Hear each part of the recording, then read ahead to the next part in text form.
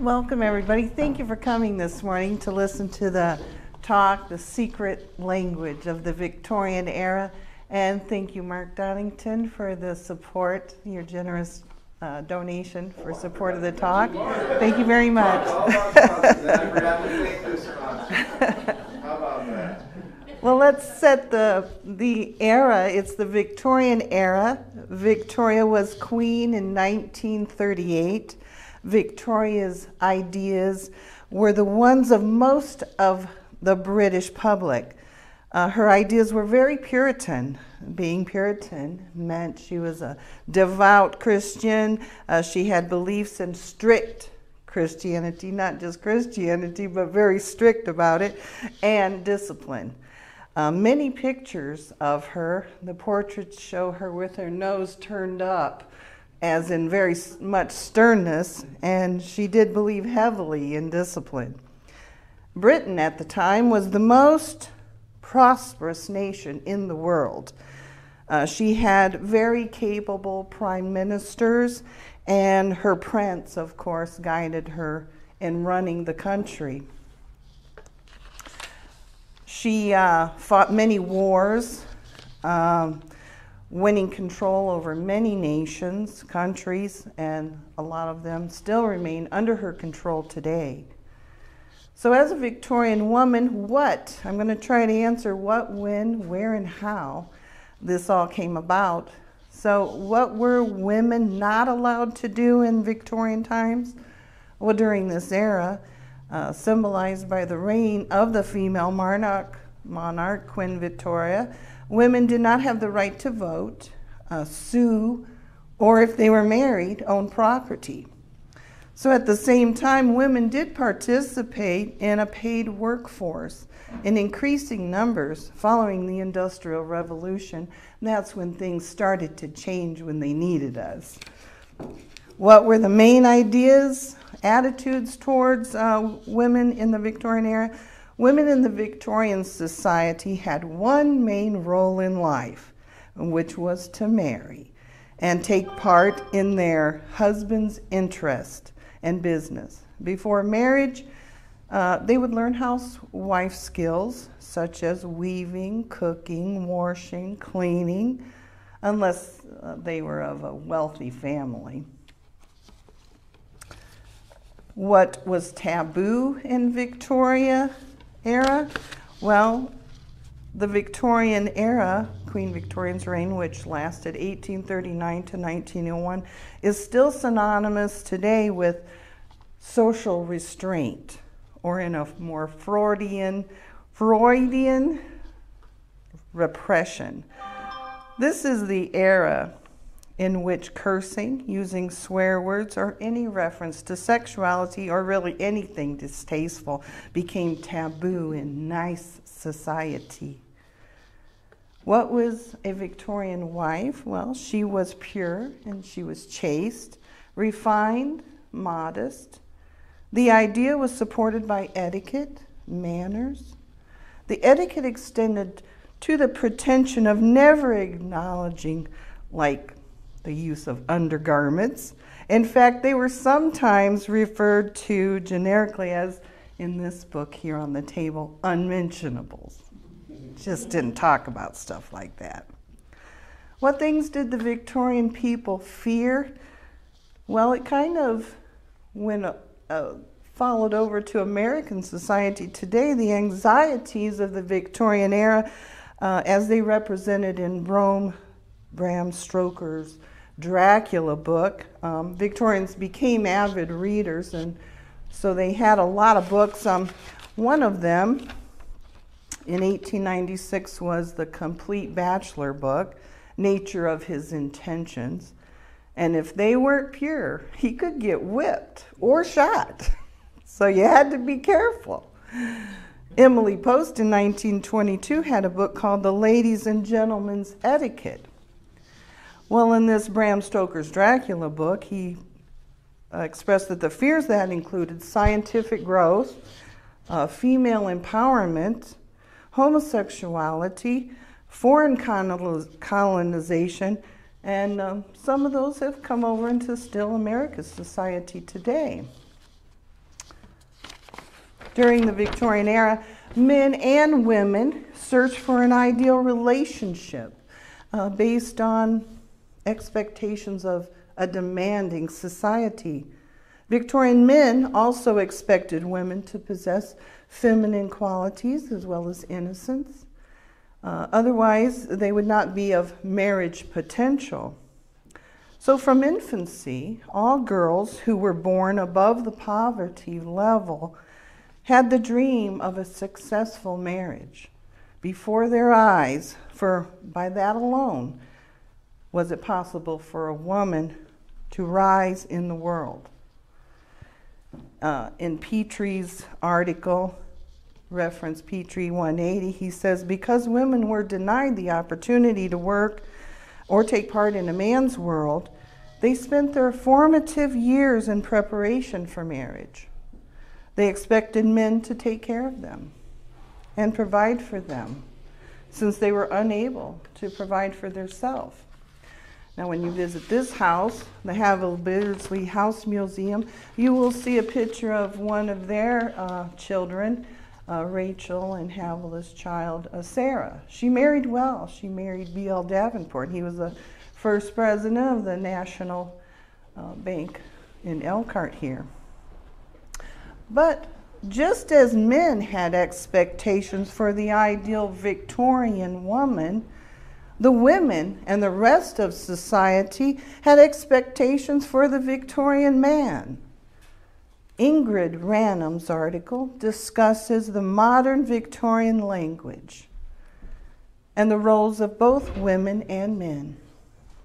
When discussing men and masculinity, she quotes scholar John Tosh, and he says, becoming a man involved detaching oneself from the home and its feminine comforts and achieving a level of material success in a wider world, including the recognition of manhood by one's peers. Reference Ranham 242. In other words, men not only had to gain the women's respect before marriage, but they also had to impress the rest of society and their male gender. Men became victims of social pressures because their peers scrutinized their success. Michael Patrick Gillespie, the author of the picture of Victorian Dorian Gray in the book What the World Thinks of Me, he stated that throughout the 19th century, certain values, duty, responsibility, commercial success, middle-class morality, occupied a central position in the Victorian consciousness. Reference Gillespie 5. Victorian men were not only competing for the respect of their own sex, but they also needed to impress the women too. If they were not married, it depicted that they were not fully masculine because they did not have the family to support. Supporting a family was a sign of true success within the male sex. Well then, with all these rules, how did men and women flirt, date? So, well, there was dances and there was balls, opportunity for young lovers to enjoy polite chit-chat, although you had to be introduced by the host first. So there was even rules to that. But this sedate style of romance wasn't everyone's taste. So at certain young women reported began using their fans to transmit a rather racier message to their beaux, like to say, I'm not amused. Well, maybe a little. So what did they do for fun? Well, there were sporting pastimes, such as cycling, rowing, horse racing was popular. Large crowds would often attend sailing events like the Henley Regatta. Also famous horse races, such as Epsom Derby. One of the largest events on the Victorian calendar was the famous Great Exhibition held in 1851. And we still do kind of things like that today, like they just had the Kentucky Derby. things like that. So things follow over into America from Britain, and we still sometimes use some of these secret language things. One of them, eye flirtation. Now, if you wink the right eye, we still have that today, don't we? That one meant I love you. If you wink the left eye, oh, I hate you. Well, if you raised both eyes, well, you know, kiss me. And we still do that one today. Dining had its etiquette also. Drawing a napkin or a handkerchief through the hand was I desire a conversation with you, or holding it by the corners. It is agreeable. Playing with the fork. I have something to tell you. Holding the knife and fork in each hand. When can I see you? So the hands, there's a saying, some say that they are heavy-handed, but the Victorians, they had a penchant for symbolism and hidden meaning, jewelry and accessories and more. So let me show you just a few over here.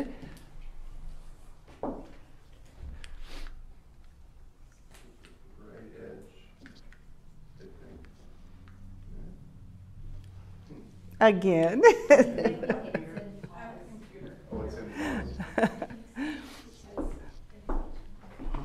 The book flirtation. Holding the book upside down. Do you love me? Placing it on the right shoulder. Yes. Holding it on the left shoulder. No.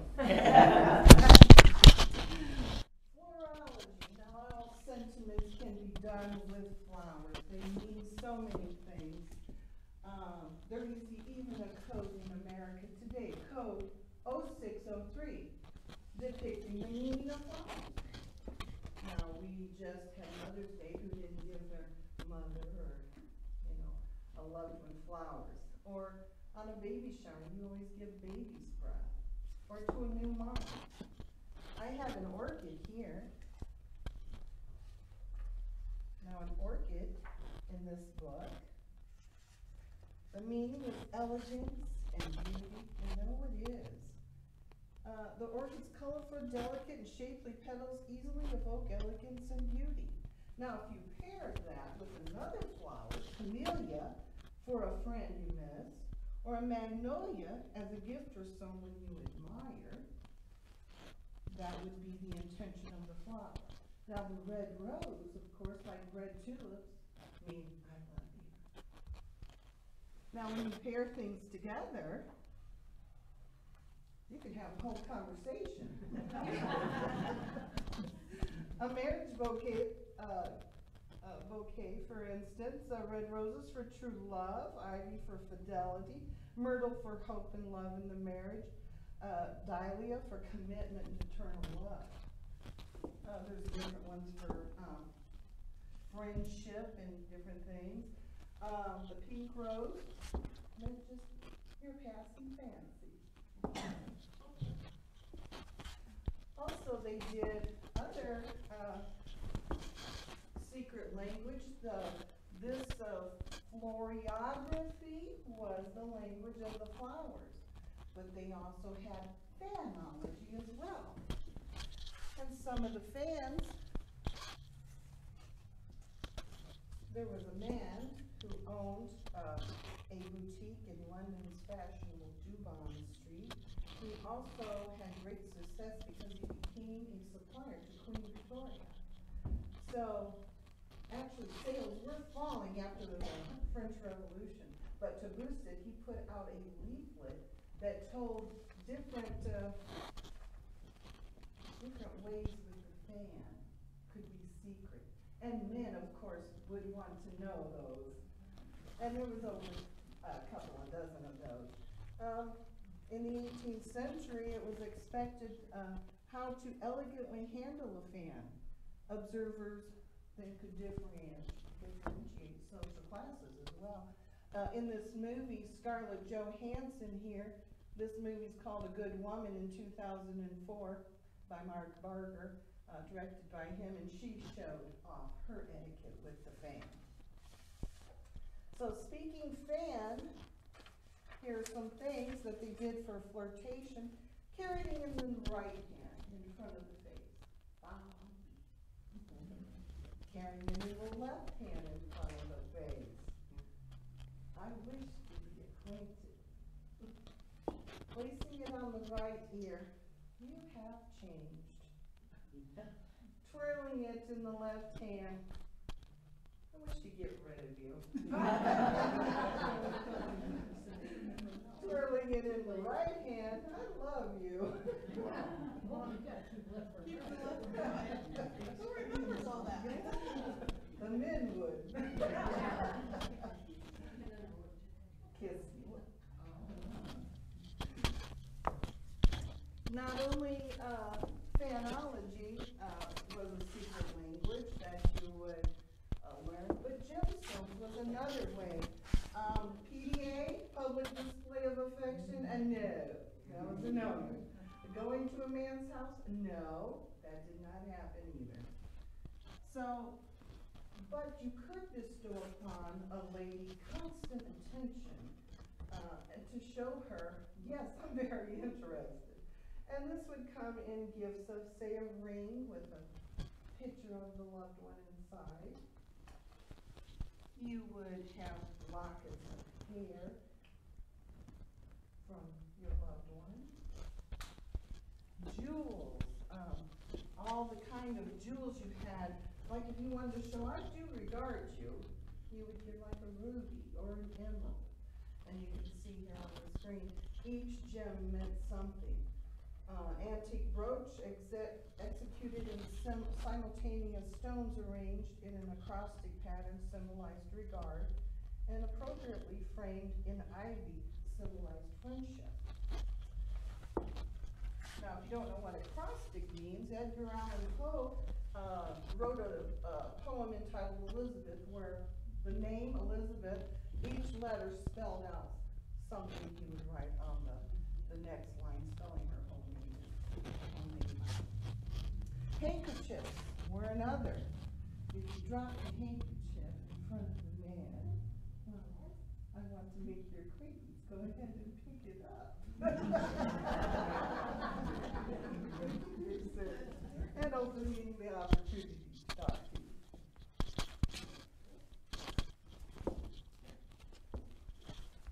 The next one, symbolized cards. Now this had a lot of labor involved, and they were quite cute. And some of the men would introduce themselves. It was a way of breaking the ice, starting a conversation.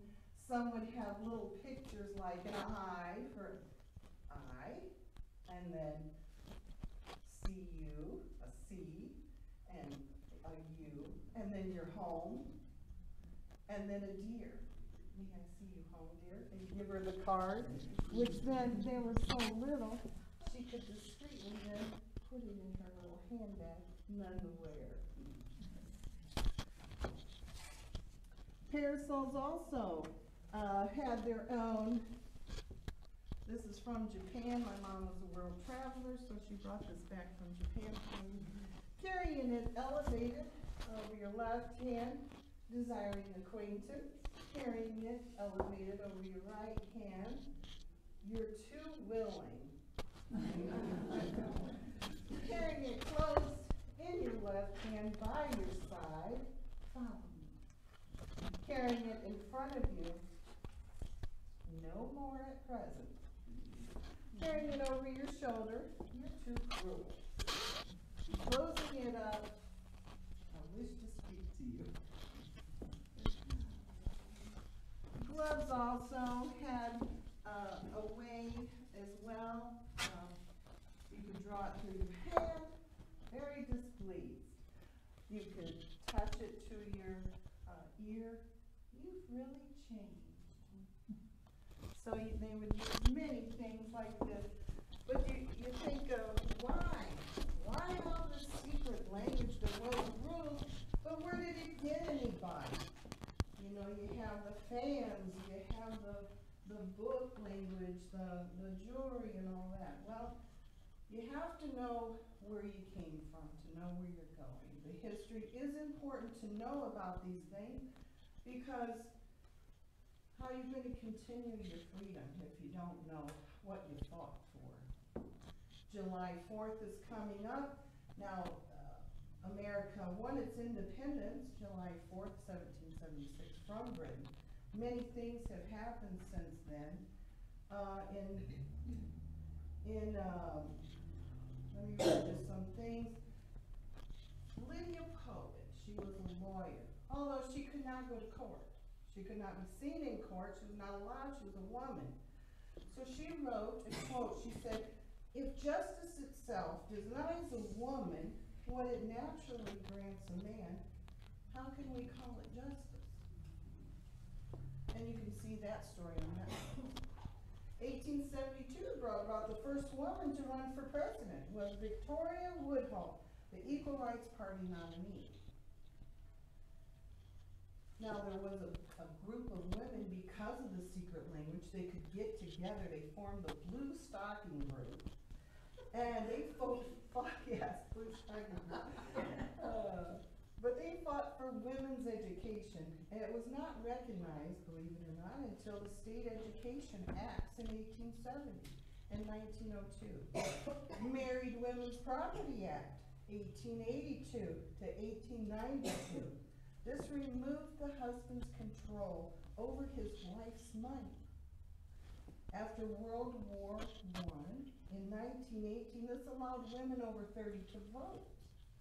Now, if you were 21, you had to wait till 1939. But as you can see, the point is it moved the progress for freedom along. So I want to, at this time, give you a message in sign language. I love you all. And thank